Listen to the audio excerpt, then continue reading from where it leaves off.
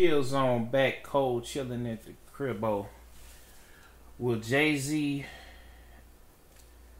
do a song with Gucci now that he's signed Yo Gotti? Now, Gucci says, you know, they squashed the beef and everybody saw the picture. Gucci, you know, Gucci and Jay-Z gave each other props. But today, Yo Gotti just signed a deal with RocNation for CMG. That's the Cocaine Music Group. Cocaine Music #9 finna drop next Friday. And Gucci, yeah, man, that's a whole nother video. I'm finna make that too. We finna make that too.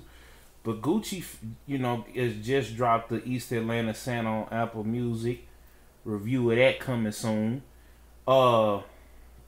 Yeah, man. Yo, I wonder if they gonna ever squash the beef, because you know, right before Gucci went into jail, Yo Gotti had quote unquote supposedly got with Keisha Kayor, right?